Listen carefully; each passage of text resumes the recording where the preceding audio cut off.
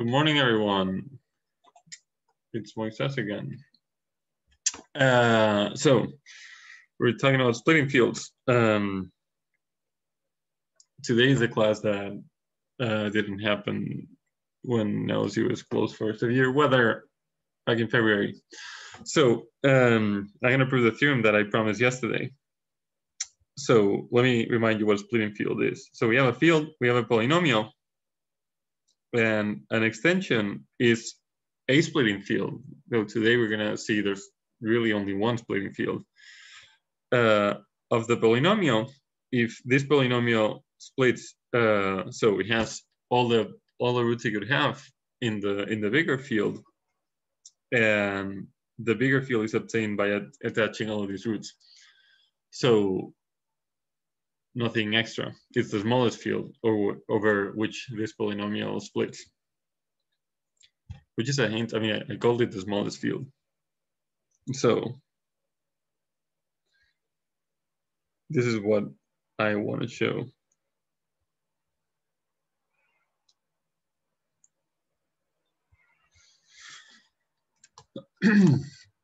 All right, so there's 2 steps to what I'm going to do today. The first step is saying that here's something else is unique. It's the field that you get when you attach just one root. So the splitting field is what you get when you attach all the roots. But the intermediate step is this step. The field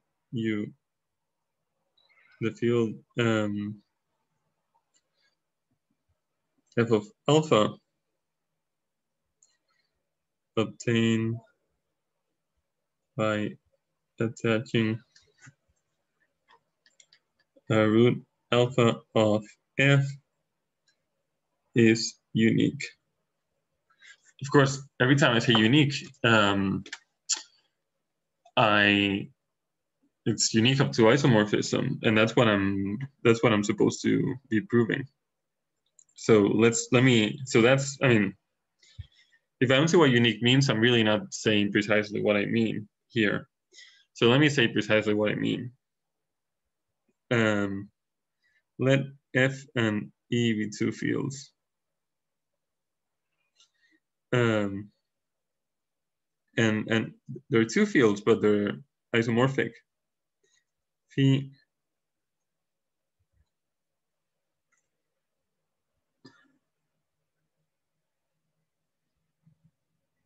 For example, I mean, a useful situation to consider here is just let F and E be the same field, and then the isomorphism could be just the identity map.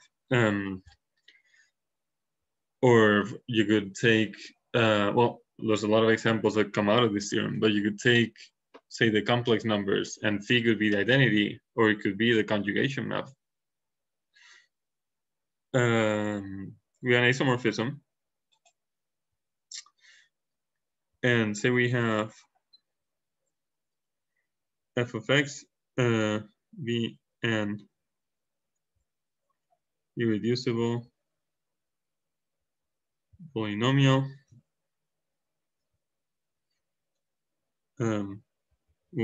F it has coefficients in big F. Let's say it's A1. It has coefficients A0, A1. And let's say phi of F is just, so how do you apply this isomorphism to the polynomial? Just apply it to the coefficients.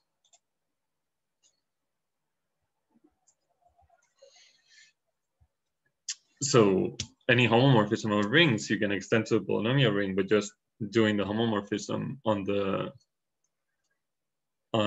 each coefficient. For example, how do you conjugate a complex polynomial? You conjugate every coefficient. Or how do you conjugate? How do you know, non-homomorphism could be reduction modulo n. So if you have a polynomial, how do you reduce it modulo n? You reduce every coefficient modulo n. So that's what we're talking about here. Okay, so I have two fields and they're matched to each other somehow by an isomorphism, and I have polynomials that correspond to each other as well. And what I'm supposed to do is attach a root of this polynomial. So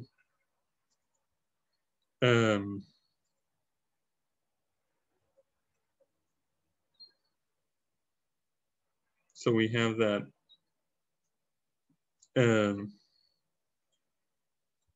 we take a field f of alpha where we attach some root alpha of f,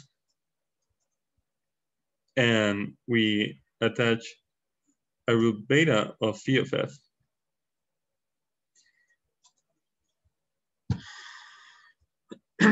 So the claim, the theorem, so this is just all the setup. So we have two fields, a polynomial over H1, irreducible, with an isomorphism that matches the polynomial to the polynomial. And then I'm saying these two fields, these two bigger fields that I get, the extensions are also isomorphic. There exists a unique isomorphism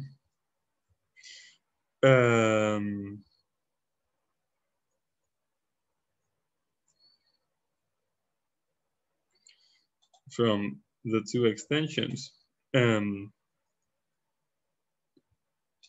it's extending phi. So whenever I look at just constant polynomials in alpha, I'm just doing phi and sending alpha to beta.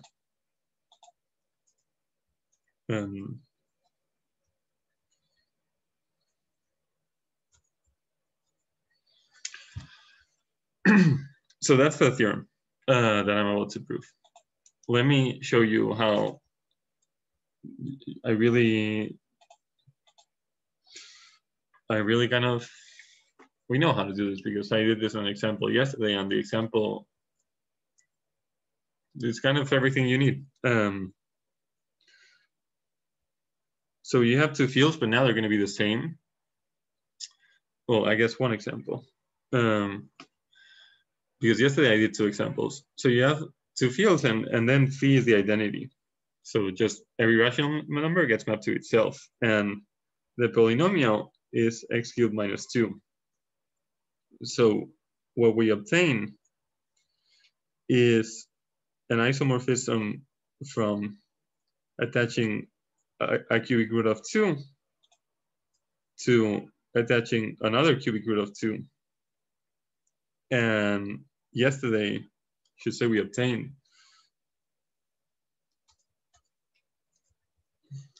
Yesterday we saw that what you're supposed to do is keep the coefficients.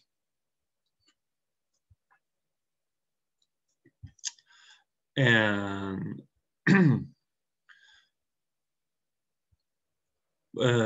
just send one cubic root of 2 to the other cubic root of 2. So I guess if I keep the notation of the theorem, this is alpha, this is beta. So I'm sending every alpha I see it to a beta, and every beta alpha squared to a beta squared. And this was an isomorphism. And this is exactly what's going to happen in general. So this is a bit simpler to understand than in general because phi is the identity. But yesterday I did a second example where they're not the same. It was this example. Now we have two different fields and they're isomorphic. And phi, well, I'm gonna call it C. So the isomorphism I have between them is this one from the previous example. And I had a polynomial. Yesterday I had a polynomial x squared plus cubic root of 2x plus cubic root of 2 squared via this isomorphism C. It goes to this other polynomial. Just replace all cubic roots of 2. Just all of those, multiply them by omega. Remember, I should say, omega is a cubic root of 1. there's three of those, right, over the complex numbers. So just the one of the ones that is not one.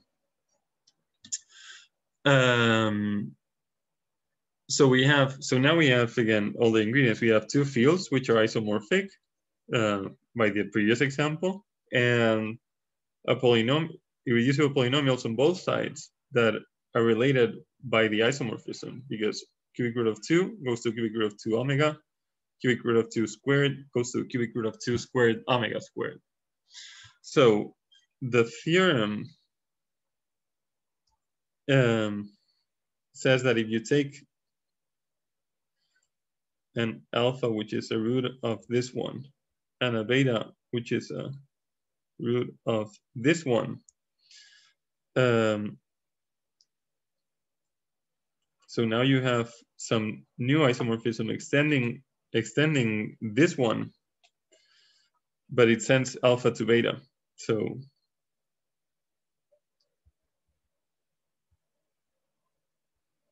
and now the C's are in F. Oh, but what I was doing yesterday is that the coefficients could not stay the same anymore because they live in different fields. Now on this side, the coefficients are in F, they're real numbers. On this side, the coefficients are in E, they're probably not real numbers. So what I need to do to fix that is use the isomorphism I have on the coefficients. So that's an example, but really all the complication of the theorem is in the example. I mean, I think the main complication is understanding what the statement is saying, because there's a lot of ingredients, there's two fields, there's an isomorphism, there's polynomials which have to be related, and then you get an isomorphism between the extensions. All right, so let's prove the theorem.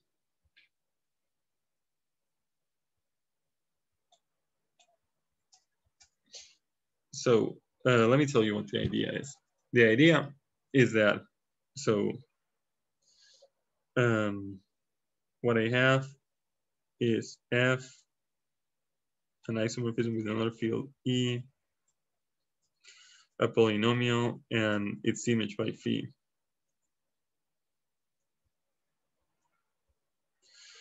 The idea is that whatever root I'm attaching to F adjoint alpha, this is always isomorphic to the quotient of the polynomial ring, just the original construction we did. And so you have this isomorphism. And here it's the same. I'm attaching a root of this polynomial, but it's also isomorphic to a quotient of a polynomial ring. So so we have our two fields of interest are isomorphic to other things, and then if you use phi, you get an isomorphism between the polynomial rings. And what will happen is that it will induce an isomorphism in the quotient rings, or quotient fields in this case. So phi will tell us that these two are isomorphic, and then you follow this path of bijections, you get the isomorphism we're looking for. All right, so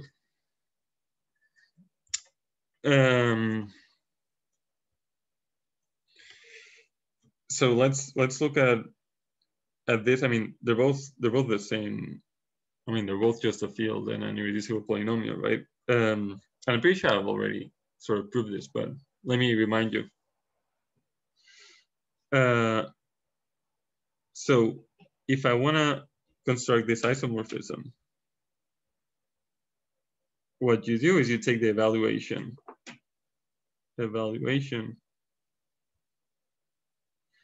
at alpha, where any polynomial gets sent to G of alpha. This is a ring homomorphism. let's call it EV for evaluation. And now we use the first isomorphism theorem.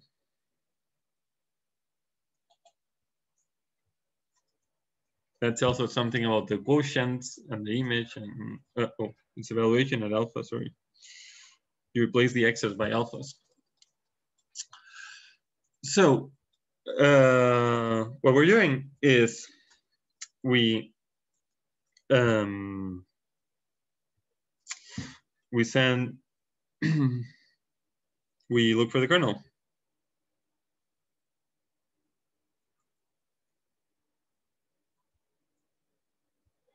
The kernel, by definition, is the set of stuff that goes to 0. So the polynomials that alpha is a root of. This, as we know very well, there's a minimal element in this set. The stuff that has alpha as a root is the minimal polynomial. And every other element that has alpha as a root is a multiple of the minimal polynomial, which means that this set is the ideal generated by the minimal polynomial. I mean, we know it has to be an ideal because it's the kernel of a ring homomorphism, and those are always ideals. And the minimal polynomial has to be the one irreducible polynomial that that vanishes at alpha.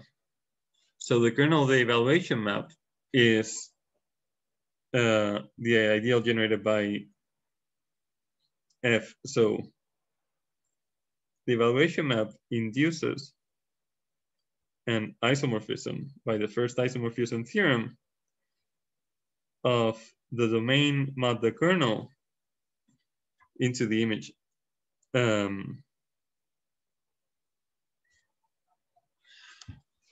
So what's the image? The image is the whole field. We've seen this already. This is surjective because every element has a form G of alpha. I could even tell you that it's made of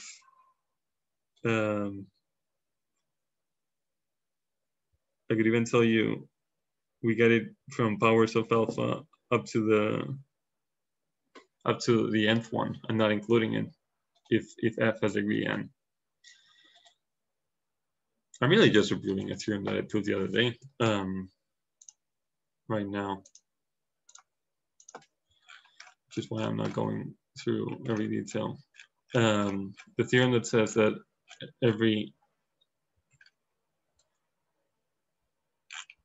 algebraic extension here, this proposition, you have any field extension with an algebraic element, and the extension it generates is always isomorphic to the field mod the minimal polynomial. So I'm skipping over the details a little bit because we know this from before. So the image is everything, and that gives me this isomorphism. And now,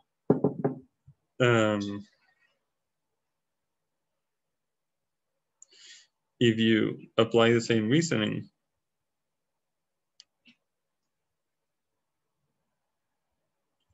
to E and phi of F, you will have just another field, another root of an irreducible polynomial. You will have an isomorphism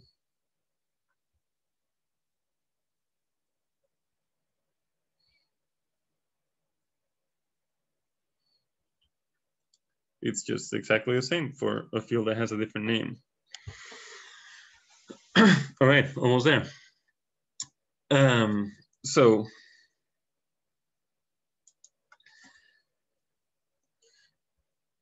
we have that when we attach alpha all we've done is the same as just modding the polynomial ring by the minimal polynomial. When you attach beta, you're still only attaching a root of an irreducible polynomial. So the same reasoning tells you it's the polynomial ring mod the minimal polynomial.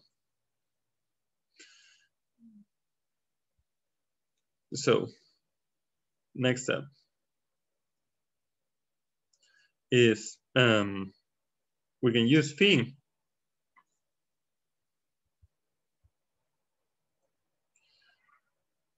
to extend to an isomorphism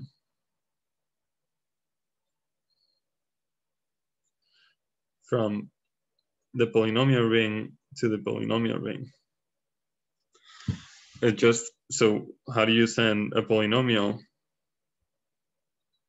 to something? Just keep the coefficients. Sorry, keep the powers of x and apply the isomorphism to the coefficients. And this is, I mean, I'm not gonna prove it because that would be really boring. It would make for terrible content. I'm not gonna prove that this is a homomorphism, but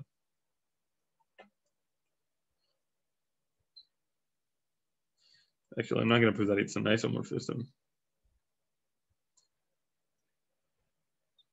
It has, I mean, the inverse is just given by applying phi inverse to the coefficients. And if you just figure out how you add polynomials and how phi commutes with addition, that's all you need. And the same for multiplication. So now we have that. So now what we have is two rings with an isomorphism between them, and we want to look at the quotients. So next step, I guess.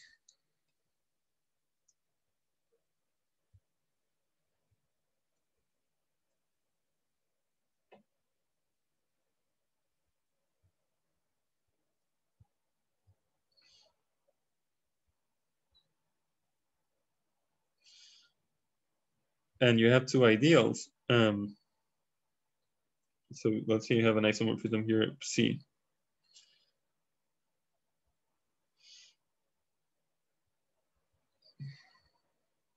An ideal of R. Then you have an isomorphism that I should maybe call C bar maybe.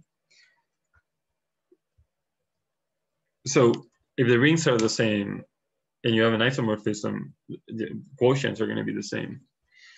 You just take an element and you send it to its image.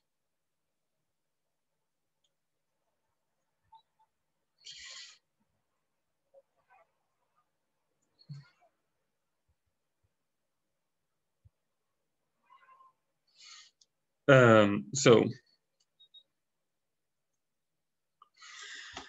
apply this.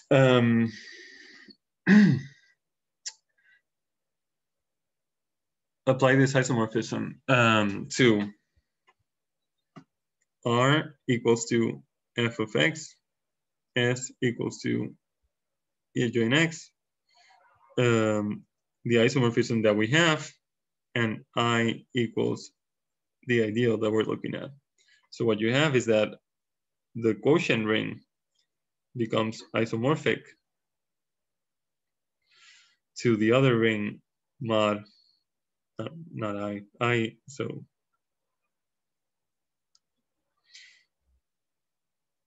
the image of the ideal, but the multiples of phi of the multiples of f are the multiples of phi f. So so there you go. So this is the last isomorphism. All right. So that's pretty much the theorem. So let me recap.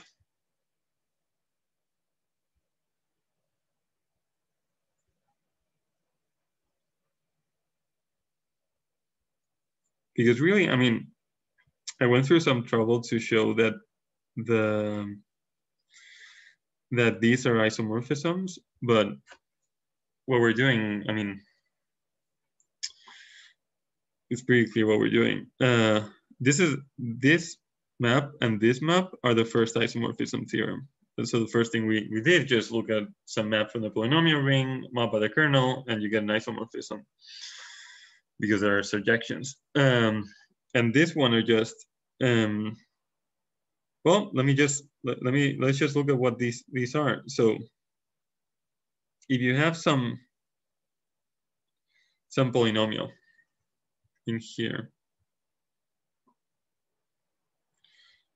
some, well, polynomial in alpha, these are what the elements look like. This is gonna get sent. Well, this was given by the evaluation map. So this was the evaluation of a polynomial. So just replace x's by alphas. This map was given by just do what you do on polynomials, which is apply phi to the coefficients. And lastly, the first isomorphism theorem was applied to the evaluation map. So here you are replacing x's by betas. So this is replace x by, no, sorry, replace alpha by x. The second step is replace a's, so replace the constants by their image by phi. And the last step is evaluating. So replace beta by x. So, I mean, so the formula in the end is exactly what I had in the example. Apply phi to the coefficients and replace one root by the other. But I did the proof because this shows now, with not a lot of work really, that it's an isomorphism of fields. So of course, when you do the whole, when you compose these three things, you replace alpha by x, and then x by beta. What you do is you replace alpha by beta and a's by phi of a's. That is how you find this isomorphism. All right, so I'm not gonna do the uniqueness carefully. Just notice that we're supposed to show the isomorphism. This was called phi tilde. Is unique, provided that phi, when you just look at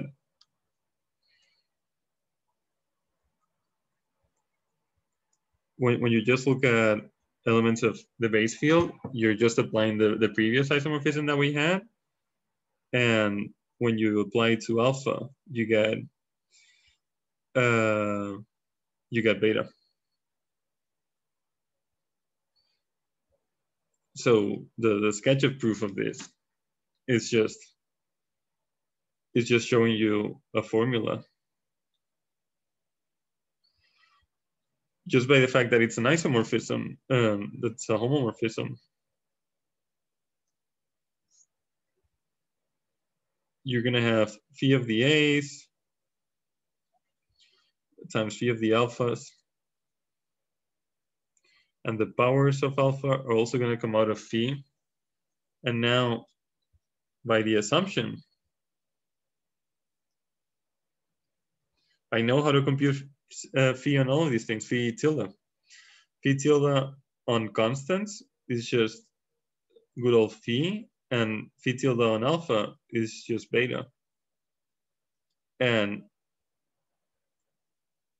this gives me a formula. So if I have a formula that must be satisfied, then there's only one isomorphism. There you go.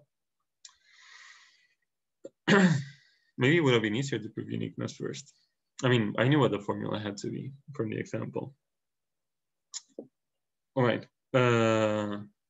So that was the first part of the theorem, the complicated part.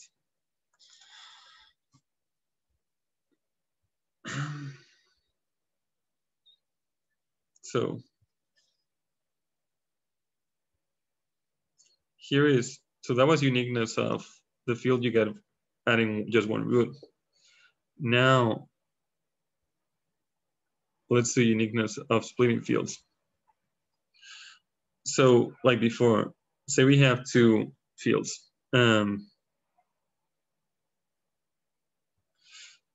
It's the setup is all the same. An isomorph, we have two fields, an isomorphism, and we have a polynomial. Now it doesn't have to be reducible.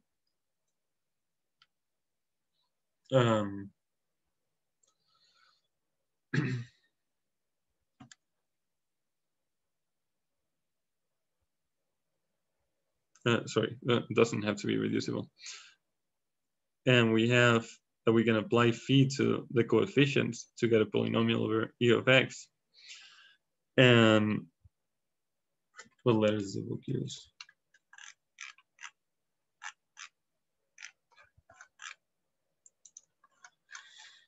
Okay, now let K be a splitting field of F and L be a splitting field of phi of F. So you have two polynomials, but now instead of attaching one root, you attach all the roots, and the conclusion is the same, except for the uniqueness. Oh, shit. There exists an isomorphism between the splitting fields. And when you restrict to the base field, you get the old isomorphism.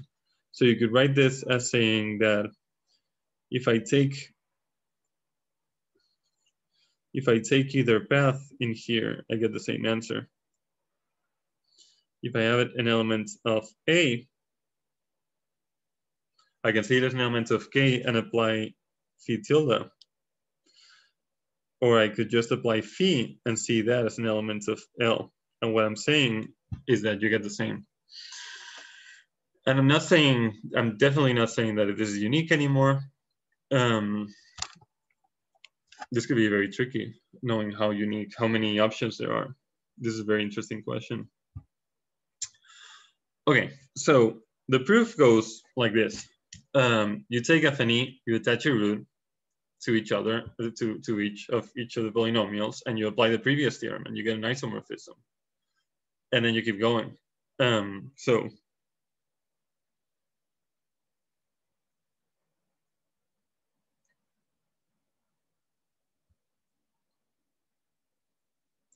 you attach a root of f.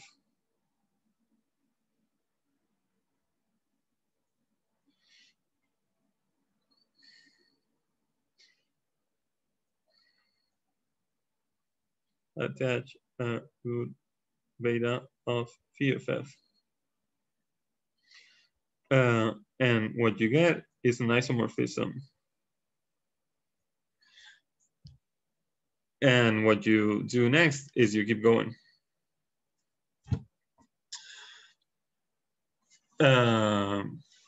So just like on Monday, when you have one of these proofs, when Monday was proving that splitting fields exist, I was saying attach a root and keep going. But a nicer way to write it out is to do it by induction.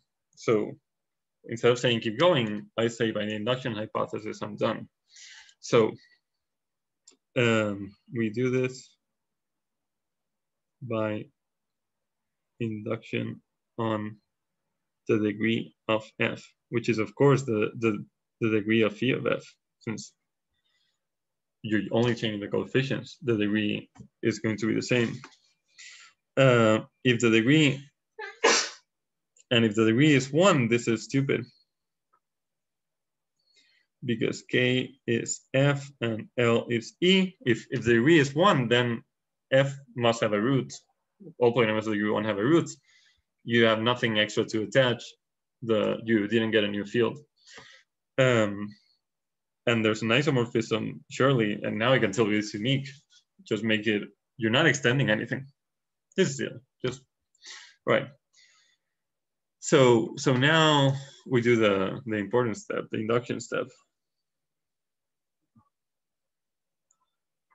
So attach a root of an irreducible factor of f. So f is a product of irreducibles.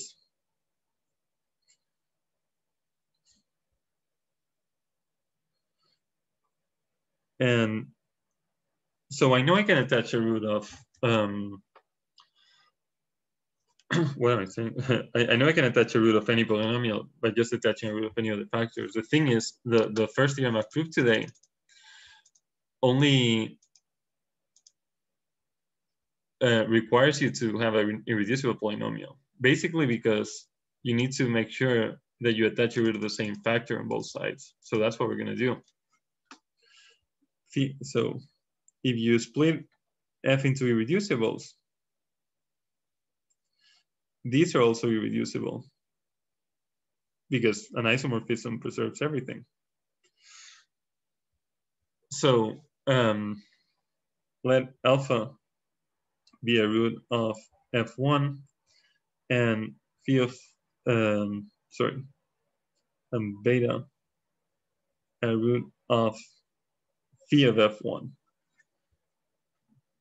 which would also make it a root of the bigger polynomial, of course. But it's not, I'm choosing it carefully because now I have,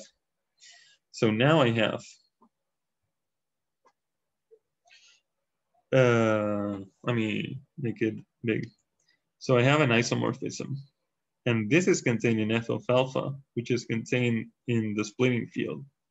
This is contained in E adjoint beta, which is contained in the splitting field. Alpha is a root of f1, which is reducible. And beta is a root of phi of f1. So what do I have here? What I have here is that I can apply the theorem from today. I attached a root of each of those, and what I get is some isomorphism here, and it makes that little square close in that when I have something in f, applying phi is the same as applying phi tilde. So I've defined my isomorphism on some elements. So now over f of alpha, f has a factor x minus alpha because he has the root. And then he has another factor, which I should call g. And if I apply phi tilde of f, well, alpha, so by the theorem, I also have that alpha gets sent to beta. So this factor, the first factor, x minus alpha, goes to x minus beta. And here you have some other polynomial, g of x. And now I am pretty much done, because I'm just going to do induction. Let's see.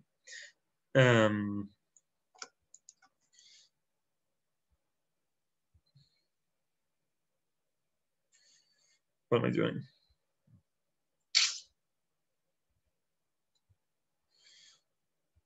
Did I just, oh, I just closed Jambo, of course.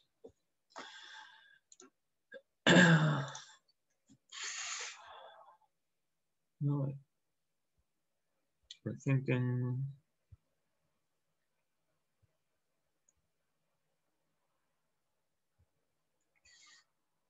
So now what I have are an isomorphism between fields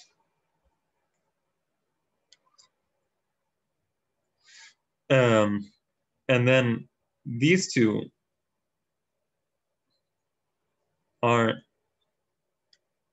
the splitting fields of F and phi of F, or phi tilde. When I apply it to something in the smaller field, it's the same.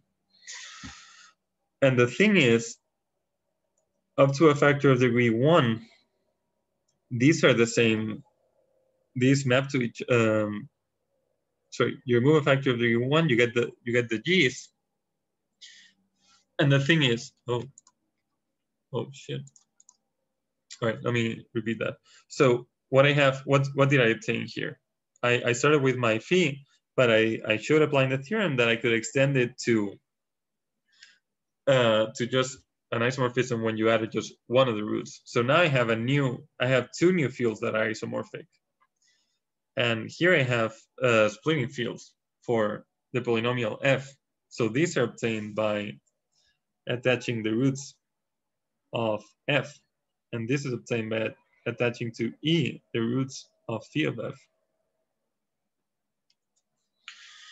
So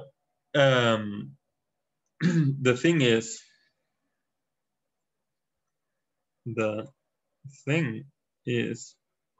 attaching the roots of f. Actually, never mind the attaching. The roots of f, the set of roots of f, is the same as the roots of g and then alpha. Just look at f.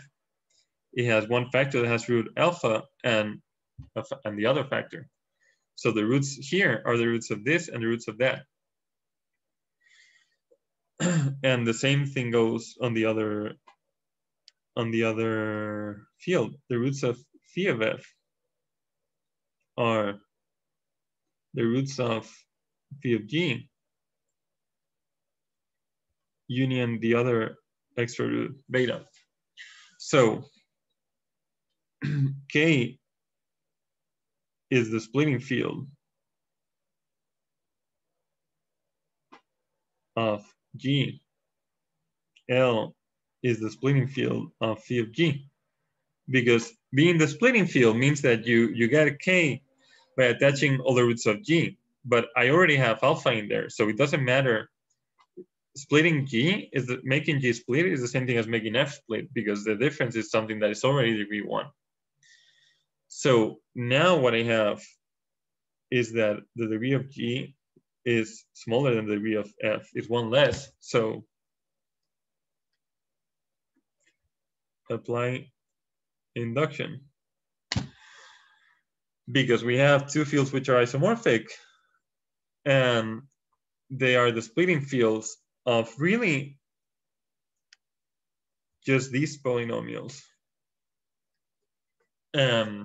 So smaller degree than the degree of f. And the induction hypothesis is just a fancy way of saying I could keep going until I've pulled out all the factors and I'm just left with nothing. Or until I end up with a polynomial that splits and then I'm not doing anything. Oof. All right, well, that was a mouthful today. Thank you for watching. See you later.